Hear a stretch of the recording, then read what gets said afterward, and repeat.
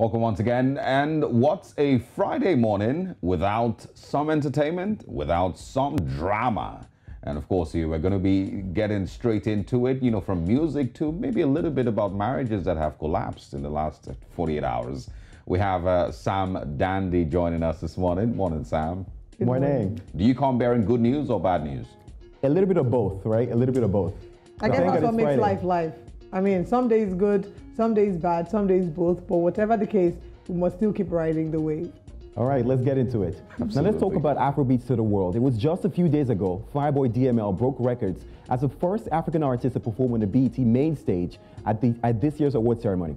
Well, the star is still in the news, this time for being the first African to take the Wembley Stadium stage. The 26-year-old star performed side by side with English multi-award winning singer and songwriter Ed Sheeran as his only guest performer that particular day. The two thrilled fans in the 90,000 capacity stadium to their hits collaboration, the remix of the hit song Peru. Now, the song went platinum in Britain just last month, having sold over 600,000 units, and is certified gold in the US with 500,000 units in sales. Now, having top charts worldwide, and its video amassing over 86 million streams on YouTube alone, there's certainly no stopping the song's success. Well, here's a short clip from all the action at the Wembley Stadium.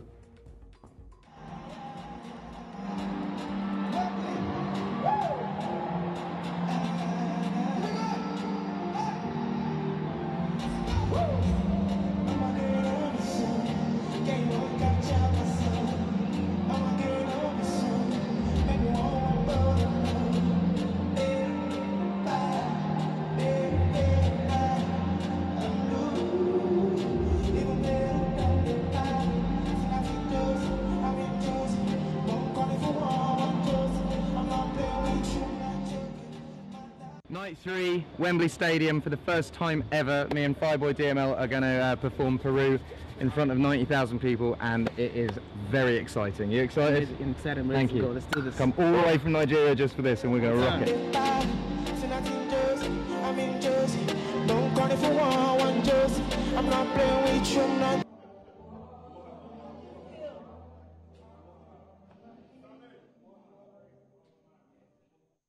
Now, there was a video of him, of course, in tears, because you can tell it's a big deal, right? The Wembley Stadium is a 90,000 capacity stadium. And even though there's been a lot of buzz around, the O2 Arena in the last, few years, that's only a 20,000 capacity stadium. So, of course, it's incredible to see 26-year-old Fireboy doing his thing. But guys, there's more. A few hours after, at the next day's lineup at Ed Sheeran's tour, another African artist joined him on stage. Can you guess who? Of course, it's Grammy-winning Burna Boy. Unlike his performance with Fireboy DML, though, this time the two took the stage to perform a yet-to-be-released track. Now, it's no longer a secret. The song is titled For My Hand, and that track is, of course, off the African giant Burna Boy's upcoming album, Love Jamini. Without any further ado, here's a short teaser of that performance.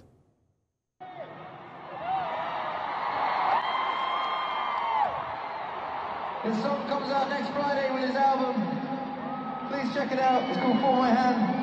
Let's go.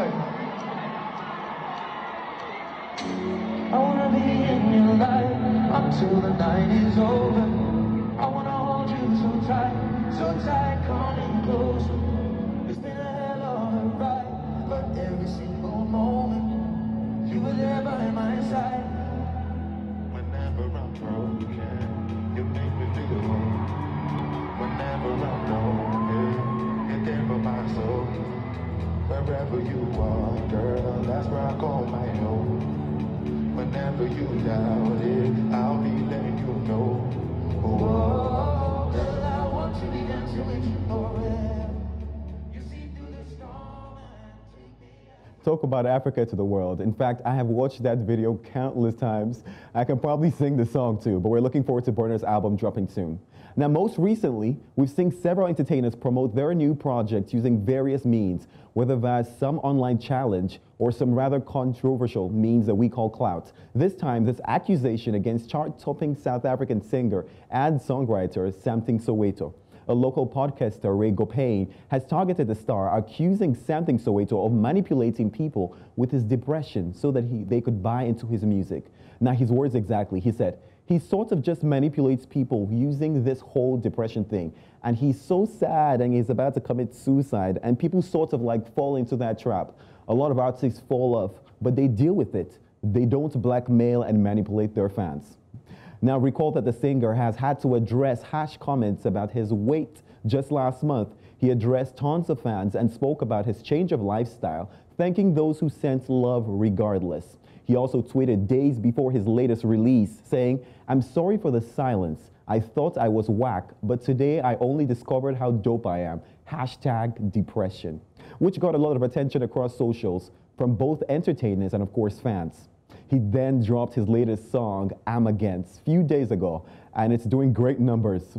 It topped country charts in all genres and got featured on Apple Music Africa Now. Sammdandy Ojo, the country's platinum record singer, has also taken the liberty to tease fans on his upcoming tour titled Now or Never. Although the accusation is rather harsh, I personally believe everyone needs a little bit of love and support they can get, right?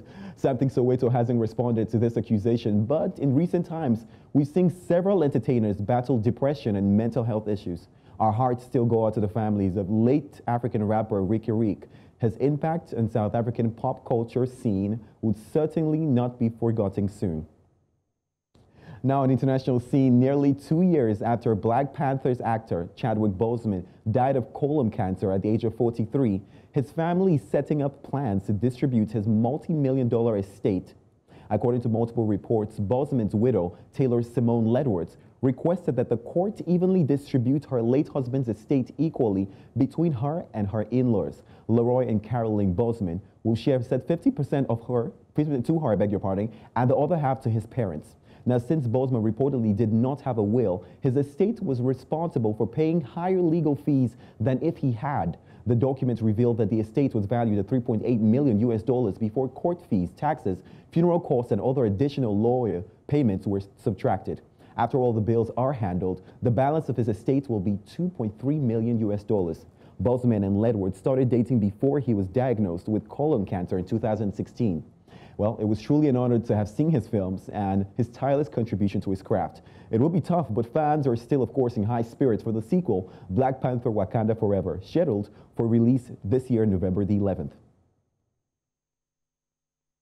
Of course, now, guys, what did you think about Ed Sheeran's performance, especially that song with Burna Boy? Oh, it sounds like it's going to be a really, really big hit, you know. For and, sure. You know, Burna has had a really, really busy last, 3, 4, 5 years. Another album coming out, pretty soon is everyone's excited about it.